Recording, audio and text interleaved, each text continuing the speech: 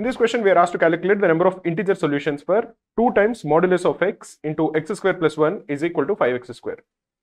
X square plus 1 is there on the left hand side, 5x square is there on the right hand side.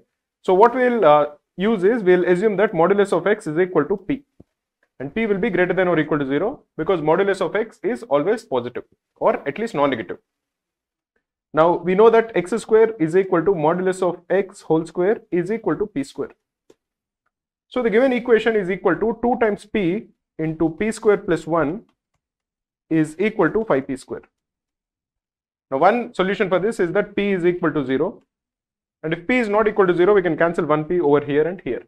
So this would be 2p square minus 5p plus 2 is equal to 0. This can be simplified to equal 2p square minus 4p minus p plus 2 is equal to 0. This is 2p minus 1 into p minus 2 is equal to 0. So the value of p is either equal to 1 by 2 or it is equal to 2. But what is p? P is equal to modulus of x. So the value of x is either equal to plus or minus 1 by 2, or the value of x is equal to plus or minus 2, or if p is equal to 0, the value of x is equal to 0. We are only looking for integer solutions. So we don't need to consider this case where x is plus or minus 1 by 2. So the value of x is either minus 2 or 0 or 2. If you want a structured daily practice plan, just go to Google and search Cracku CAT Daily Targets.